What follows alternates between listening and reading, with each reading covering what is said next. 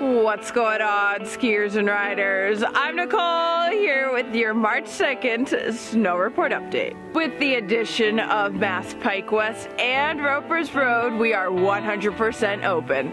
You heard right, we have 27 trails for you to carve up with 6 lifts to get you there. Our Hitchcock Terrain Park has 7 rails and 2 jumps, and our mini park on Franny's Folly has 3 boxes, 3 rails, and 1 jump. While Mother Nature may have had a wild card up her sleeve for this morning's mixed precipitation, we'll have cloudy skies from your mid-morning on, followed up by some sun in the afternoon. Temps look to start out in the 30s before they make their way up into the 40s with a high of 45 around 2 p.m. We'll be keeping an eye on the incoming snowstorm for Friday evening and into Saturday. Forecasts could say we could get anywhere from 4 to 8 inches. Our live music series continues tonight with Dan Cormier playing in the Copper Top Lounge from 7 to 9 p.m. Tomorrow we have the Ralph Crowley Classic and the New England Masters Race open to the public on Smith Walton. And this Saturday and Sunday we will have the Great Race and the Good Race.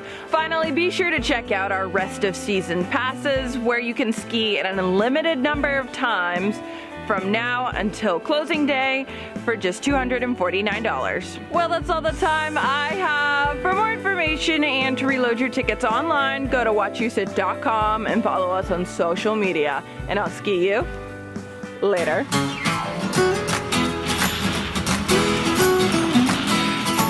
Wachusett.